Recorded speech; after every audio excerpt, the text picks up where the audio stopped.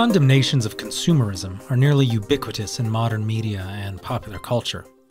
Anyone who has seen A Charlie Brown Christmas, produced in 1965, knows the drill. Every time we see Charlie Brown choose an authentic Christmas by buying a small, natural Christmas tree instead of a showy pink mass-produced aluminum one, we're reminded it's important to not sell out to corporate marketers. Little has changed since then. 9 ways to resist the siren call of consumerism, reads a recent headline from a lifestyle magazine. 4 things to do instead of shopping in Black Friday's frenzy of consumerism, reads another headline from HuffPo. More ponderously, Pope Francis has repeatedly condemned consumerism by name in recent months, while English politician Ken Livingstone insists consumerism causes climate change and thus will, quote, destroy the world of our children, unquote. Hello, this is Ryan McMaken, and you're listening to Radio Rothbard. Often, defenders of markets and capitalism take these criticisms as direct attacks on markets themselves. This reflexive conflation of consumerism and capitalism often leads to impassioned defenses of consumerism from market defenders, as if defending consumerism is necessarily also a defense of capitalism. I would suggest, however, that this is a mistake. Consumerism and capitalism are not the same thing, nor are the two necessarily connected. The anti-capitalist left, of course, does want to make this connection, and it does want to generate public opposition to consumerism that will then serve as generalized opposition to markets overall. By allowing leftists to establish an unquestioned connection between markets and consumerism, though, we only help them perpetuate a myth. So what exactly is consumerism? All too often, the debate over consumerism is woefully lacking in precision. So before we can go on, we first must define what exactly consumerism is. For this, we might consult Wikipedia, which is generally useful for the popular definition of things.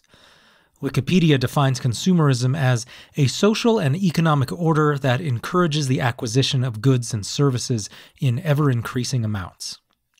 Merriam-Webster also provides 2 definitions that are helpful for our purposes here. Number 1, the theory that an increase in consumption of goods is economically desirable. And 2, a preoccupation with and an inclination toward the buying of consumer goods. In all of these definitions, we find a certain element of insatiability. Consumerism is the belief that it's a good thing to continually increase one's consumption of goods. These definitions are all fair enough, but why should capitalism be blamed for this? After all, capitalism has historically been associated with misers and with economic theorists who have placed a sizable emphasis on work, savings, and thriftiness. Ebenezer Scrooge, of course, is perhaps the most famous capitalist villain in English literature. Yet Scrooge is notable for his famous condemnation of Christmas precisely because Christmas encouraged consumerism. Similarly, pro-capitalist adherents of the so-called Protestant work ethic, as described by Max Weber, repeatedly condemned excessive consumption, while exalting saving and hard work. Scholars have noted the role of thrift as both a moral and capitalist imperative in American culture during the 18th and 19th century.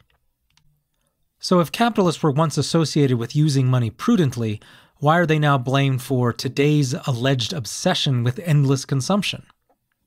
The theory the left uses here is basically this. If capitalism is to survive, it requires ever greater levels of consumption. If people stop spending every last penny on conspicuous consumption, capitalism will collapse in on itself. This is summed up in a surprisingly ungrammatical explanation of consumerism in the Journal of Politics and Law by Ahmad Jansiz. In his 2014 article titled The Ideology of Consumption, the Challenges Facing a Consumerist Society, Jansiz writes, to achieve profit, more production, sale, investment, and again production are considered as essential. To put it differently, in each cycle the goal is to sell more goods and gain more profits. It was initially believed that higher classes are the main buyers of the capitalist goods. But then they found that mass production requires mass consumers as well. As high-class families were not large enough in volume, the need for mass consumers became apparent. In primary productions, meeting biological needs of the consumers was considered as important. But as the biological needs of the consumers are limited in number, non-biological needs should be created in the consuming societies. Non-biological needs would also be limited, but the producers would not lose their mass production characteristic as one of their goals. For this purpose, false needs were created in the capitalist countries so that mass goods would be consumed fast.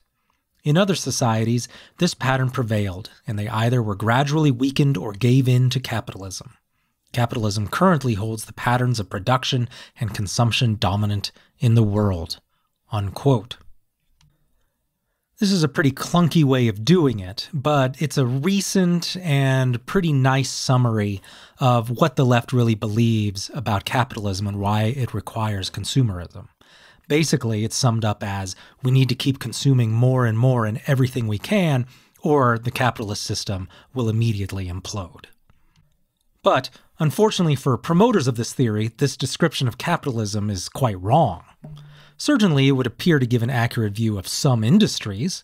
Makers of luxury cars and high-end shoes benefit when they can convince actors in the marketplace to consume things far above and beyond what Jancis calls biological needs. Similarly, the perceived need for $300 name-brand dress shoes could plausibly be called false needs, to use Jancis's terminology. But companies that sell pricey apparel and big SUVs are not the only players in the marketplace. Also in the marketplace are companies that sell services like retirement savings accounts or investment instruments designed to provide long-term savings and investment for the purposes of deferring consumption. Surely, firms offering retirement funds and savings accounts are not less capitalist than firms that sell designer jeans. Ebenezer Scrooge would no doubt smile on the retirement fund firms while condemning the sellers of luxury cars. So why are we to believe that markets and capitalism are to be embodied only by the firms that ask consumers to blow all their money on the immediate consumption of consumer goods? The answer lies in the fact that popular notions of economic growth, both on the left and on the right, insist that a healthy economic system relies almost exclusively on consumption. We are reminded of this every time we are told that consumer demand must be increased in order to increase economic growth, or to keep the boom going. We are reminded of this when, during an economic bust, economists tell people they must spend or the economy will collapse. Sometimes, this view becomes so extreme that we're told spending is our patriotic duty. This is no mere hyperbole. Financial and economics writers actually say this. Back in 2001, for example, as the recession settled in and as the U.S. reacted to 9/11, Dick Cheney said he hoped Americans would, quote, stick their thumb in the eye of the terrorists and not let what's happened here in any way throw off their normal level of economic activity, unquote. What he meant was simply, buy more stuff or the terrorists win. The same general idea cropped up again in 2009, when economics experts insisted that the way to save the economy from the Great Recession was for people to spend more. We were warned that the so-called paradox of thrift would condemn us all to a perpetual depression if people didn't get out there and blow all their savings on a few more high-end electronics. But economies don't function that way at all. As Lew Rockwell summed up in 2010, as we were being harangued by mainstream economists to spend more, quote, the trouble is that spending is not the cause of economic growth. Investment, which begins in saving, is the root of economic growth. It doesn't matter that consumption makes up a certain percentage of economic activity. That's only the surface you are looking at. Spending and consumption without saving and investment is a prescription for devouring the prospects of prosperity down the line. In this case, the best thing that the rich can do for a future of economic growth is not to spend, but to save toward investment, unquote. This should be self-evident if we consider how people and economies get rich in the first place. If workers are to be able to spend on consumer goods, they must first produce enough goods and services of high enough value so as to have a surplus. And how can workers produce more valuable goods in less time? This is made possible by capital in the form of machines, computers, tractors, and factories. Before all those things were available, most human beings spent many hours scratching a subsistence-level living out of the ground. It was only after centuries of capital accumulation took place, accumulation made possible by saving and investment, that industrialization took place and workers were able to become productive enough to both produce and consume all the goods and services we now associate with a market-oriented society. Without saving, the ability to maintain, improve, invent, develop, and build machines and factories goes away. And when that goes away, we're all back to scratching around on subsistence farms and living in one-room hovels. Some will point out, but without consumption, no one will buy what these companies and factories make, and everything will come crashing down. Well, yes, it's true that economies require both consumption and saving to function normally, but one is not more important than the other.